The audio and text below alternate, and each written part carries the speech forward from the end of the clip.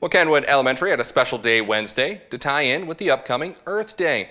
The Kenwood Recycle Club held a celebration to highlight its startup last year. The program started when a student, on their own, made a recycling poster.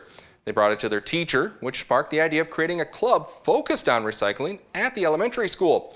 Now, a year later, it's one of the most popular clubs at the school, and this celebration was held. Republic Recycling sent one of their employees and a truck to give the kids a demonstration and to talk about important things such as safety around garbage trucks and how to recycle. He then let the teachers and students hop into the truck and even honk the horn. Republic Recycling also provided recycling club shirts for all the members to wear. The teacher, Samantha Johnson, says the students have only been getting more excited as the club grows.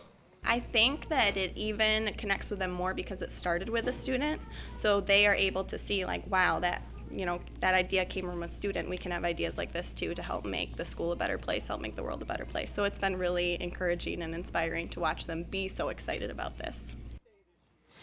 The Recycling Club and all the students who are involved will be able to take this knowledge and experience with them into the future.